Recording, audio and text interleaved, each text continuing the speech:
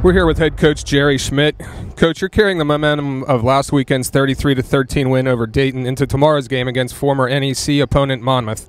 What can you tell us about the Hawks, who are playing their first road game of the 2014 season? Well, first of all, we've talked about the fact that nothing we've done in the past is going to impact this football game. We like the momentum, obviously, but we're playing a really good football team. Nothing we did last season, even our victory over them, will help decide the outcome. What we do in our preparation all week against a well-coached team, a program that's from our conference, used to be in the Northeast Conference, we're familiar with. What we do in our preparation, what we do on game day is going to impact the results, and our guys have bought into that.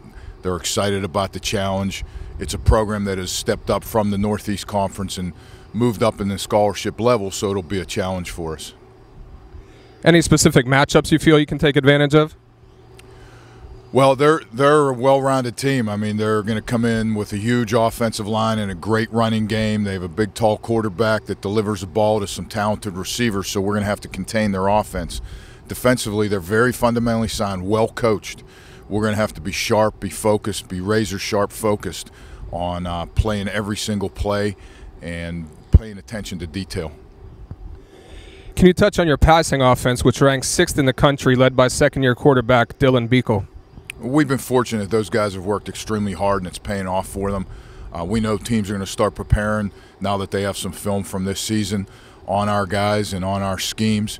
So we'd like to be balanced. We'd like to be able to combine both the pass and the run. I think they both lend into the success of each other. And finally, you're playing without your top 2 tacklers from last year. How do you feel your defense has stepped up thus far? We moved past that right away in camp. Our young guys are stepping up. Our older guys are picking up their level.